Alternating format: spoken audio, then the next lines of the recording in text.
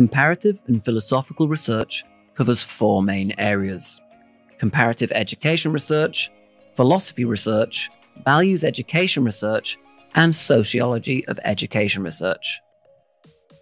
Comparative education research examines education in a country by using data from another country. A topic in this area is private tutoring in Hong Kong, in which you might examine the similarities and differences between Hong Kong and other countries.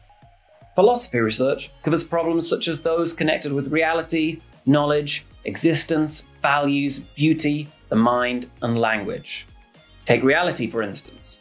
Problems include: is reality mentally constructed, or does reality exist independently of the mind?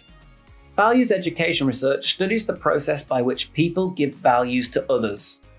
It covers a range of themes, including moral development, citizenship education, spiritual development, and religious education.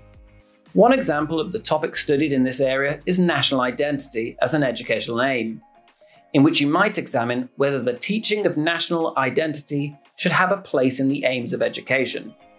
Sociology of education research looks into the education system from a sociological perspective. It examines how schools, public institutions, and individual experiences affect education and its outcomes. Come and talk to our course coordinators for details.